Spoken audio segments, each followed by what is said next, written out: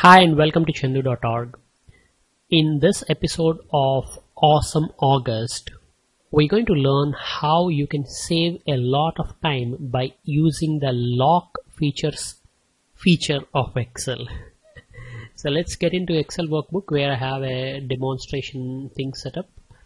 And let's imagine you're building a regional sales report. It could be regional sales report, or it could be any other things, but let's imagine something like this where you're looking at a lot of data at a reporting level. You're reporting by individual regions what is the total revenue, how much is the quantity, and what are the top three products or individual salespeople or whatever within that region.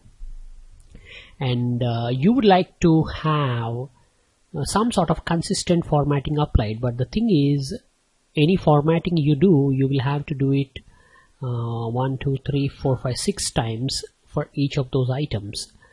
And because when you're creating a report like this, there is a very high chance that you don't hit the right formatting in the first try. You keep on improvising until you come up with a formatting that looks really good and eye-catching, and then we want to go ahead and apply this to all the regions. So as a best practice, whenever I teach dashboards in a live class or on my online classes, what I tell people is do the formatting for one item first, and then repeat the same principles, same formatting ideas, color schemes, font sizes and whatnot throughout the report. This way you don't have to do a lot of manual work. You just do it once you are satisfied with that look, then you can clone it across your report parts. So I'm going to show you how this can be done.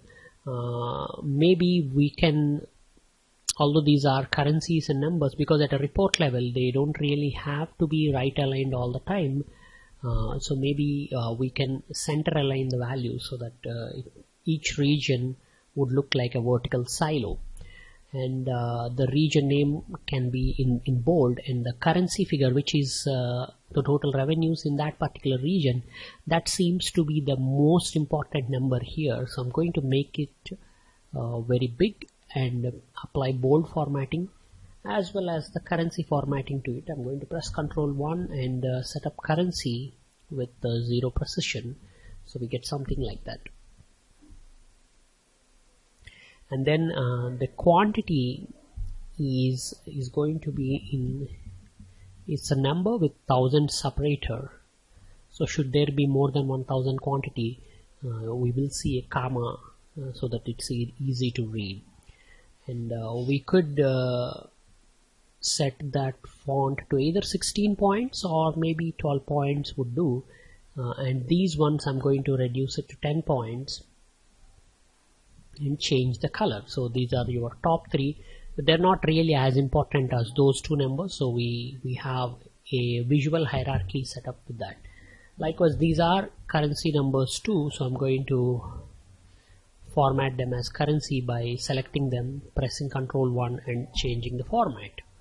Okay, so once we have all of that, if you want, we could go ahead and apply some sort of a fill color there. Maybe that's too dull. Let's go with something a little more dominant like that. And I'm going to select all of this and press Ctrl 1 again. This time go to border, select a dull color like that and apply just horizontal borders. Okay, this is where your taste will come into picture, but whatever works for you, you can go with it. So once we come up with a formatting that is somewhat consistent and we are happy that this is really good looking, you can then go ahead and copy the formatting to rest of the items. But when you do that, if you want to copy the formatting of one range to another, one option we could use is select the source range and click on the format painter and select the target range. This will do it. But because we have 6 such things, we'd have to do it one at a time. Okay, so select it, click, click, select, click, click. That's a lot of clicks. I'm going to undo all of these steps and I'm going to show you a faster mechanism. we simply select this and we double click the Format Painter. This is what I mean by locking a feature. When you are using a feature like Format Painter, there are a few other areas where we could lock these things. You can double click and that kind of sticks the format painting, okay, and then simply click on each of those items, and once you're done, just press escape and your locking is gone, and you would get this consistent formatting applied throughout. Okay, so Format Painter is one such powerful feature which can speed up the formatting, and you can go even faster with the locking feature by double clicking on it. What else can we use the double click on? For example, let us say you want to draw a box around individual region so that it looks like a box. Of course, we could apply borders, but you wanted to have something fancy. So let's say we want to insert a rectangle shape, and we want to draw a rectangle. When you want to draw a rectangle and that should cover the same area as the cell ranges, you can hold down Alt key and draw, so that what happens is when you're drawing, it will kind of skip to the cell borders. So hold down the Alt key and we get this rectangle. I'm going to fill with the no fill and set up outline color to something strong like that, and maybe adjust the weightage to 2.5 points. So we get this nice boxy effect. The advantage of a shape instead of cell borders is that you could apply some sort of effects like a drop shadow effect or anything like that. Don't go overboard with this, but something like that can add a lot of visual fanciness or visual interesting factors to your report. But if you want to draw so many rectangles, drawing one is fine, but what if you wanted to draw multiple rectangles? That means the next rectangle you will have to go again and select and do it. Well, if you want to keep drawing rectangles, you can also double click the rectangle box or any of the shapes here and lock that. So that was very fast, so I'm going to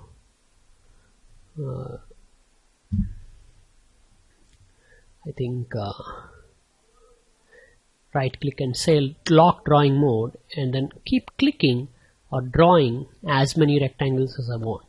Okay, once you finish drawing them, you could then go ahead and press escape, and that kind of locking will go away, and you're now out of the rectangle drawing spree. You could draw rectangles, you could draw lines, you could draw any other shapes or whatever you fancy, but the double click feature in the context of shapes is basically it locks that drawing mode so that you could go ahead and build all the shapes that you want for your report. Again, a very powerful way to save time. Now, although we did draw so many rectangles, we probably don't need that many rectangles, so I'm going to do it the right way now. I'll lock this, and then I'll hold the Alt key and draw one rectangle at a time for each of those. Once that is done, we would like to have all these boxes look like that box too. So select that box, go to Home, double click on Format Painter and apply the formatting, and there is your regional sales report, which is having a very consistent look but doesn't take a lot of time to format. I mean, I'm explaining in this video, so it took me maybe 6 or 7 minutes, but if you're doing this on your own, you could kind of come from raw data to this kind of a very cool and sophisticated looking shape in less than 2 minutes, or maybe even less time if you kind of get used to it. So locking features is a very powerful way to save time. Go ahead and try it. You can lock features with the Format Painter. You can lock feature by selecting a drawing shape and locking it and using those things. Thank you so much for watching this video. If you know another powerful way to lock features, please share in the comments on our YouTube video or on Chandu.org blog. If you're watching this on YouTube, I would really appreciate if you can give us a thumbs up by clicking the thumbs up button right beneath the video. Also consider joining our channel for more Excel tutorials and tips. Just a bonus tip, because I love you so much and you're sticking until the last seconds of the video, you can apply both of these principles, that is Format Painter and shape drawing lock mechanisms, in MS Word and PowerPoint also. So any other MS Office applications that are out there, you can use the same ideas, and you can use them, you can lock them, and you can save more time. All the best and stay awesome. Bye bye.